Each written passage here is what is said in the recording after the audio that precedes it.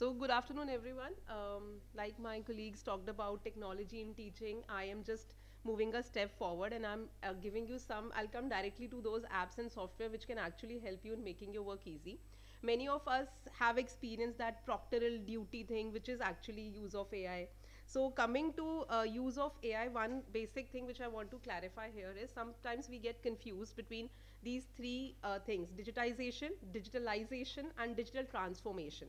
So in brief, digitization is actually we are converting things from analog to binary, the computer language, machine language, that is digitization.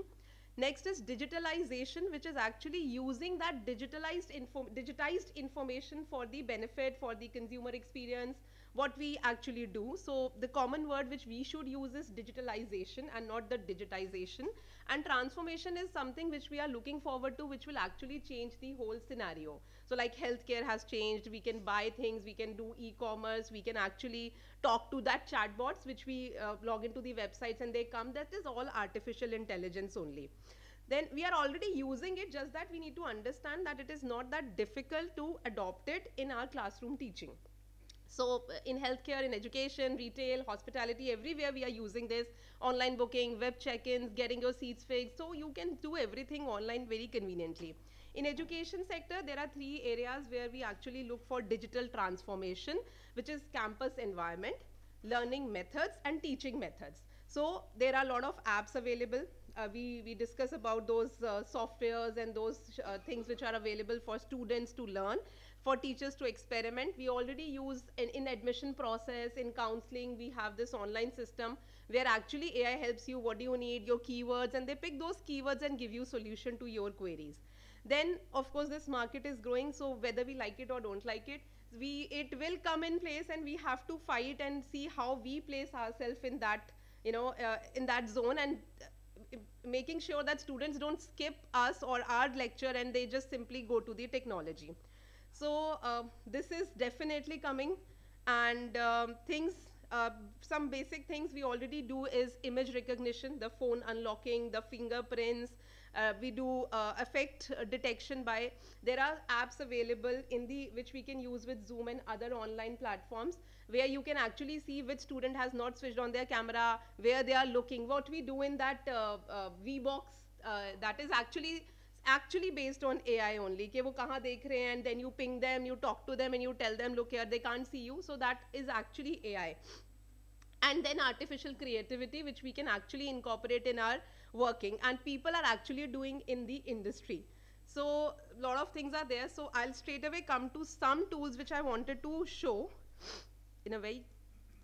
Okay, this is something we were talking about, the logo making, creative logo making. So there are a lot of apps available. You write what exactly you want to make, you enter the text. Of course this has their own limitations, and I'm not saying that it will substitute the original designers. It is just for some people who would like to work and learn certain things. So supposedly you want to make any logo, you want to give them a name, so you have those options where you can add the slogan also and choose color theme. So some basic things which we can do ourselves.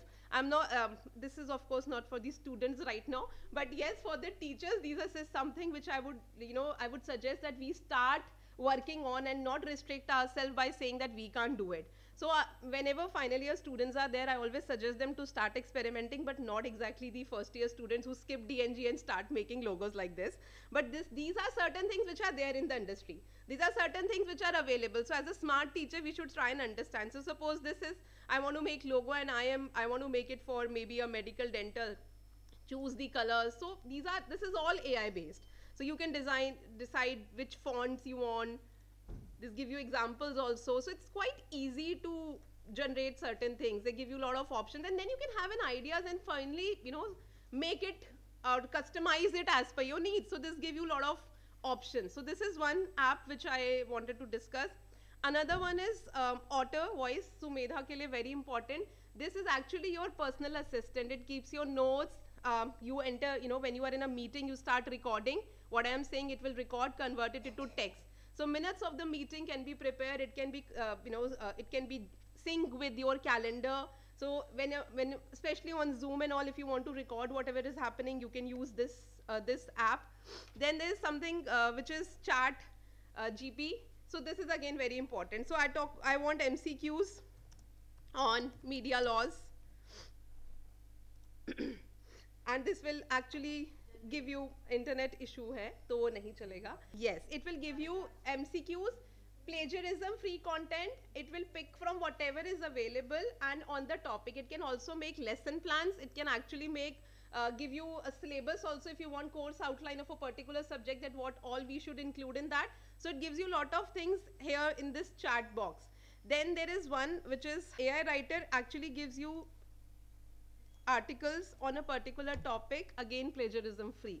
So there are a lot of I'll share these links with you so that you can experiment with these apps and softwares and actually incorporate in your day-to-day administrative work and things, and it will actually make things little easy. So starting with advertising, we have in logo making, for copywriting, all these things we actually have these apps, and people are using it. When you see a lot of content writers actually writing so many content with the help of AI only. So this is again for a support system for professionals and not for the people who actually start depending on this, because this is again technology, and technology can always have glitches and can give you wrong content. You have to read it. Like people are a lot of these days using Quillboard, which is paraphrasing, but actually आप उसको blindly follow नहीं कर सकते. When you will reread it, you will find that there are a lot of errors. So ऐसे भी issues हैं, but still they are kind of helpful. Promote sir क्या Grammarly भी use करते हैं, तो ये तो सारा this is important. They give you synonyms and all, but then they are support system and we should not get dependent on them. But this is something which will definitely come in play when we see our not that bright student going in industry and actually doing content writing. So we really think कि ये कैसे कर लेते हैं. So but actually there are a lot of helps available and people are learning and experimenting that in this.